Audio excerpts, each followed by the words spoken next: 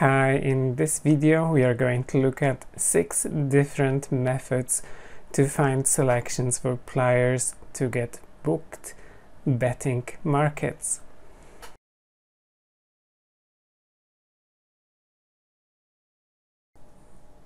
There are more and more online bookmakers offering this kind of bet,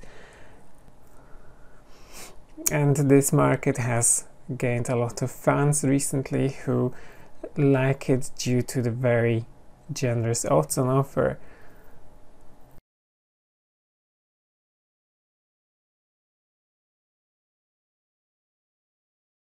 Some bookmakers will also offer you to pick a few different players and put them into accumulators or so-called betbuilders, which will combine the odds for even bigger wins.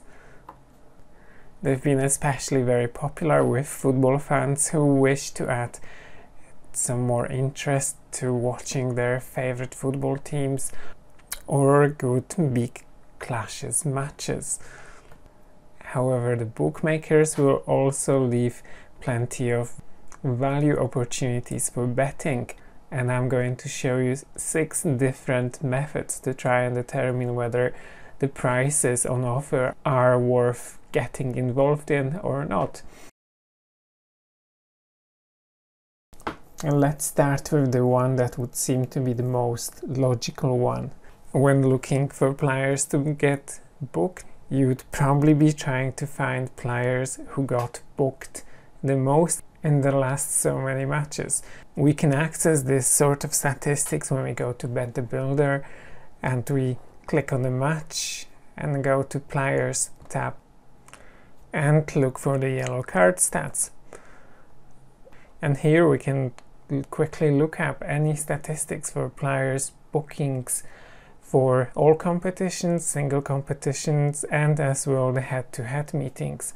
So looking at the last 10 matches in all competitions, we can quickly see the players who got booked the most for both Tottenham and Manchester City. We can look at the last 10 Premier League matches, and we can quickly see which players got booked the most. In this case, we have 3 players who got booked in 4 out of the last 10 Premier League matches. So we would expect them to get booked in once in every 2.5 matches. And finally, we can check the head-to-head stats, and we could see players who got booked in those specific meetings between Manchester City and Tottenham. And we also included the tips tab with given players and sample percentages. So if you like the look of any of these players to get booked, the next step would be to find out what are the best available odds.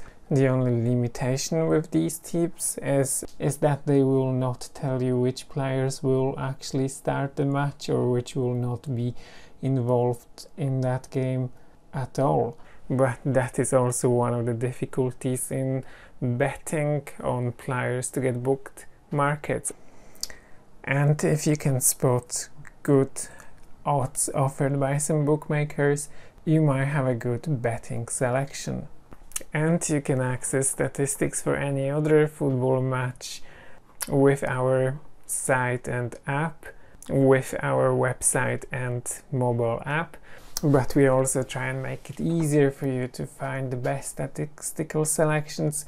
And if you go to tips section, you will be able to find the players tips section and look for players bookings tips. And here we post best players yellow cards tips for today and for tomorrow, so you don't have to browse statistics manually match by match, as these selections are already sorted by the best statistics and percentages tips.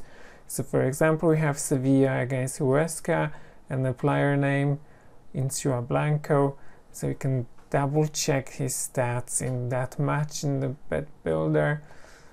If we look at the Sevilla match,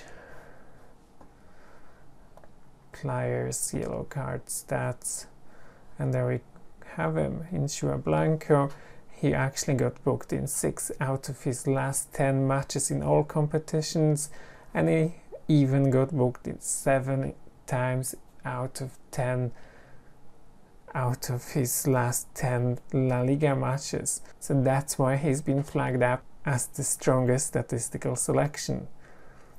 So if you follow this approach, the only thing you need to do then is to look up the available odds for those matches. And if you can spot good odds offered by some bookmakers, you might have a good selection.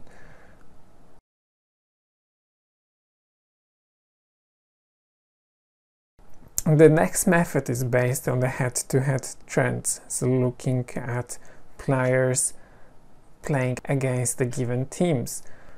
And before I explain why I would consider that as important, I want to show you a short video clip of what I'm about to explain. And this video is called the Didier Zakora's Horror Revenge Tackle on Emre. And what you're about to see looks pretty bad, and it finishes somehow with only a yellow card for that. Now, there's a replay of that bad tackle, but however, there is a bit of a history between these two players, and that was the result of the racist abuse from Emre on Didier Zakora. Now, if I remember correctly, there used to be quite a lot of yellow cards for whole Trabzonspor team who were targeting Emre for his previous comments. This might be a very radical example of what I'm trying to show you. However, you can certainly find some similar situation where players have been involved in some personal conflicts. Now, you might be asking, how would you be able to find those players who would be seeking a revenge on, rather than looking manually through each match head-to-head trends? We have a special feature for that as well, so it's also in tips, and you will find players head-to-head yellow cards tips.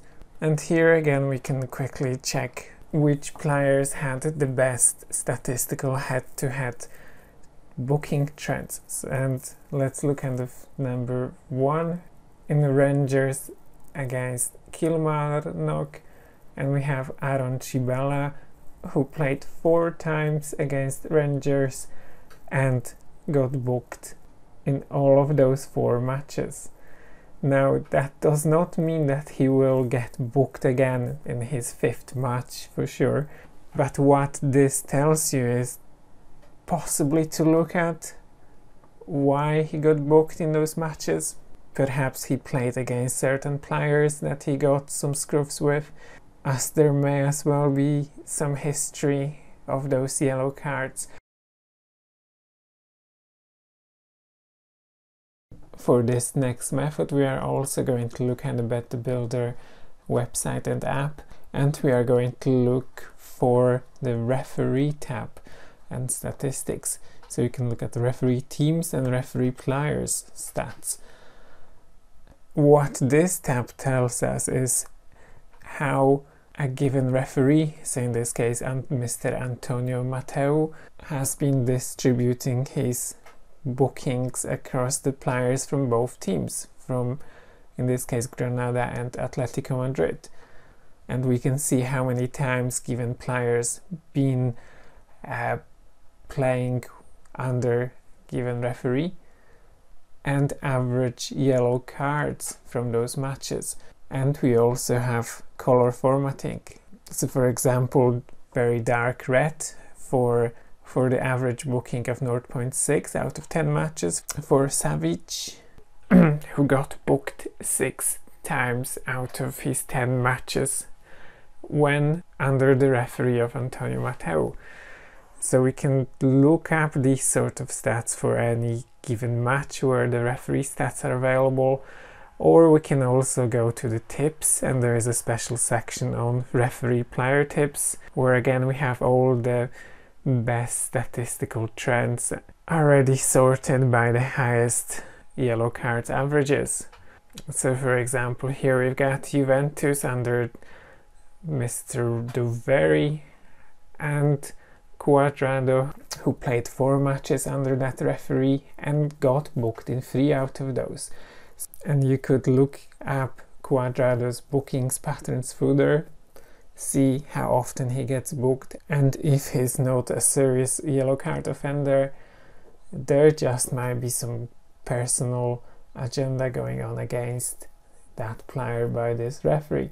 It might seem a bit little controversial, but there's all sorts of things going on in football, and believe me or not, you can actually find some really good value bets for players booking bets with this referee player booking tips finder.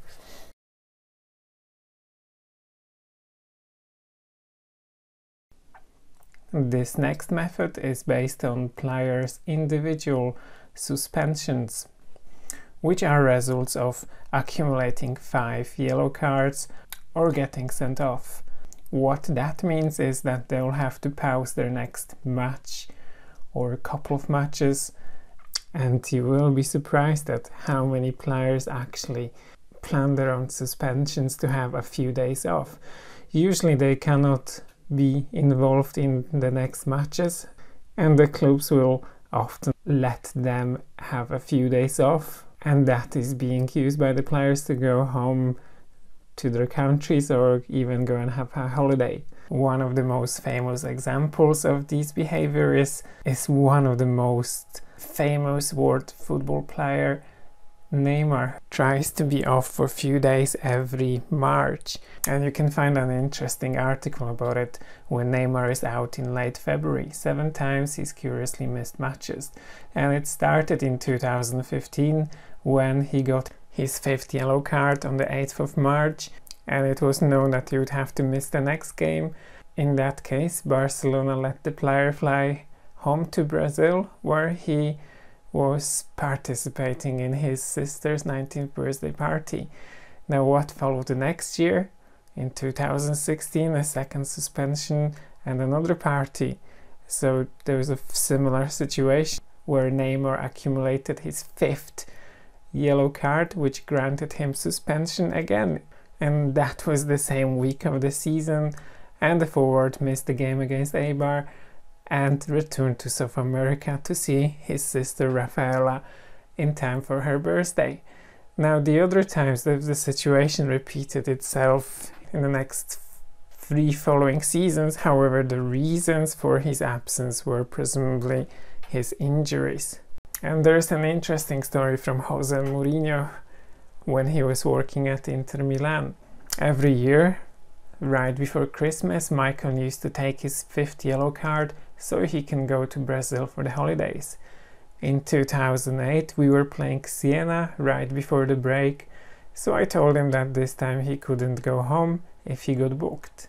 He got a bit frustrated and asked me, what if I score? I told him that he had to score 2.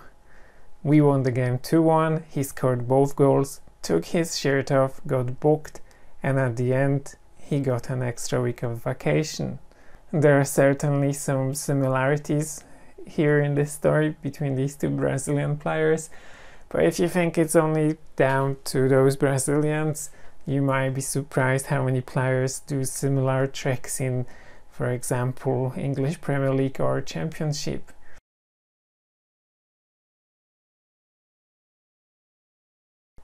Another approach of betting on players to get booked focuses on the fastest and the most skillful players who enjoy showboating and taking on plenty of players with their dribbles.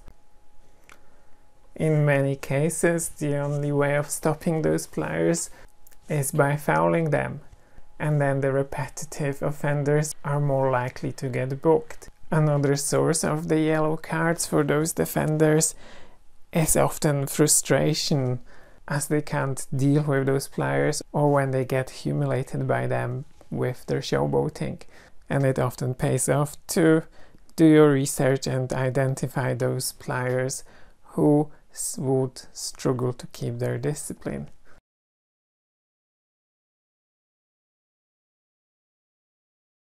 And this final method focuses on some goalkeepers who waste time by delaying their goal kicks or trying to steal a few seconds when fetching the balls that are out of play. This method can be used during the in-play matches when you see some unexpected teams, some underdogs, winning or drawing late on in the game, and it usually happens when they play away. Betting on players to get booked markets can be very fascinating and also can be very rewarding. Hopefully you found some of the methods that I've presented in this video quite useful, and you can start using them in your own betting. And that's it for this video. Thank you for watching and see you next time.